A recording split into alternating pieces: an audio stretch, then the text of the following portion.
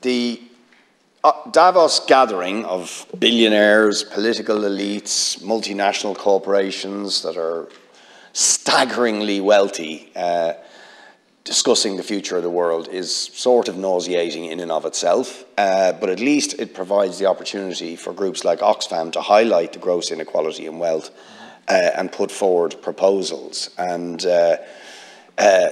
as I mentioned earlier on, and as we've indeed put forward for ever since I've been in this Dáil, proposals for modest wealth tax on those very highest of earners, Oxfam have proposed a modest incremental wealth tax on the net assets of people who have wealth in excess of €4.7 million.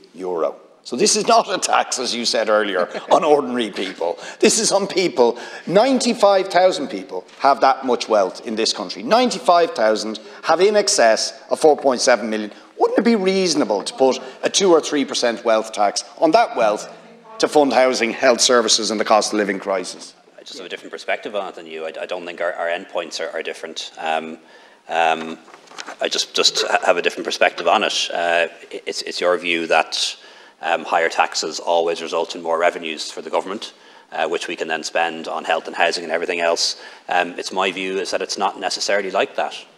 We have very low corporation profit taxes in Ireland, and yet we bring in more per capita in corporation profit taxes than almost any other country in the world, or indeed in Europe. It is the low taxes. It is the low taxes on corporations in Ireland that produces the massive tax revenues that we can spend on health and housing and education. And if we doubled or trebled our corporation profit tax, I think the receipts would go down. And I don't want that ever to be tested, by the way. And that's one of the reasons why I'm glad that neither of you are Minister for Finance, because I think you would test it. You would hike up profit taxes on businesses, and those businesses would either relocate elsewhere, take their jobs elsewhere and their profits elsewhere, and you'd bring in a new era of austerity, and that's not something I'd like to see.